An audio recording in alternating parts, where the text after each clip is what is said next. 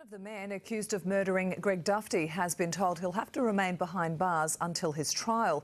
In opposing bail, prosecutors revealed precisely how they believe the Gold Coast father was killed.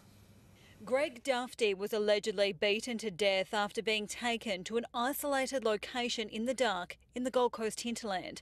The horrific details were revealed at a bail hearing for the alleged primary organiser, John Crawford. Can you comment at all on behalf of your client? No, not today. This is the evidence the Crown says makes their case a strong one. Mr Crawford made preparations by going to the hardware store and purchasing zip ties.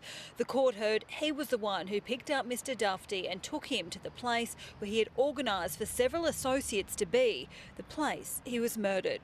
The others were acting at his behest. Mr Dufty was punched and kicked until he was unconscious, allegedly by co-accused Liam Bliss and Lionel Patea, who held a knife to his throat. Mr Crawford is accused of putting Mr Dufty into the back of his ute, then trying to revive him in his Gaven shed, then wrapping the body in a tarp and disposing of it.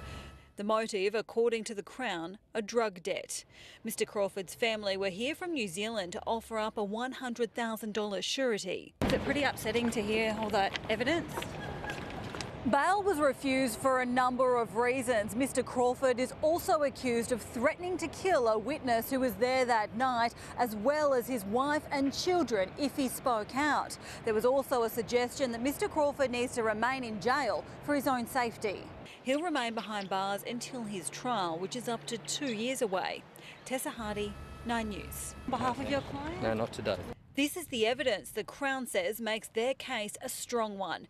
Mr Crawford made preparations by going to the hardware store and purchasing zip ties. The court heard he was the one who picked up Mr Dufty and took him to the place where he had organised for several associates to be, the place he was murdered. The others were acting at his behest. Mr Dufty was punched and kicked until he was unconscious, allegedly by co-accused Liam Bliss and Lionel Patea, who held a knife to his throat. Mr Crawford is accused of putting Mr Dufty into the back of his ute, then trying to revive him in his Gaven shed, then wrapping the body in a tarp and disposing of it. The motive, according to the Crown, a drug debt. Mr Crawford's family were here from New Zealand to offer up a $100,000 surety. Is it pretty upsetting to hear all that evidence?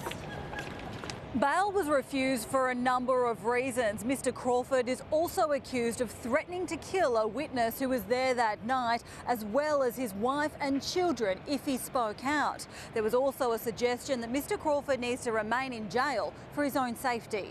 He'll remain behind bars until his trial, which is up to 2 years away.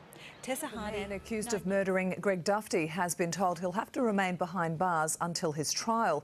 In opposing bail, prosecutors revealed precisely how they believe the Gold Coast father was killed. Greg Dufty was allegedly beaten to death after being taken to an isolated location in the dark in the Gold Coast hinterland. The horrific details were revealed at a bail hearing for the alleged primary organiser, John Crawford. Can you comment at all on behalf of your client? No, not today. This is the evidence the Crown says makes their case a strong one. Mr Crawford made preparations by going to the hardware store and purchasing zip ties.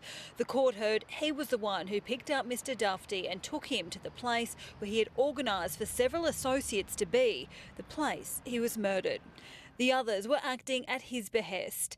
Mr Dufty was punched and kicked until he was unconscious, allegedly by co-accused Liam Bliss and Lionel Patea, who held a knife to his throat. Mr Crawford is accused of putting Mr Dufty into the back of his ute, then trying to revive him in his Gaven shed, then wrapping the body in a tarp and disposing of it. The motive, according to the Crown, a drug debt. Mr Crawford's family were here from New Zealand to offer up a $100,000 surety. Is it pretty upsetting to hear all that evidence? Bail was refused for a number of reasons. Mr Crawford is also accused of threatening to kill a witness who was there that night, as well as his wife and children if he spoke out. There was also a suggestion that Mr Crawford needs to remain in jail for his own safety. He'll remain behind bars until his trial, which is up to 2 years away. Tessa Hardy, 9 News.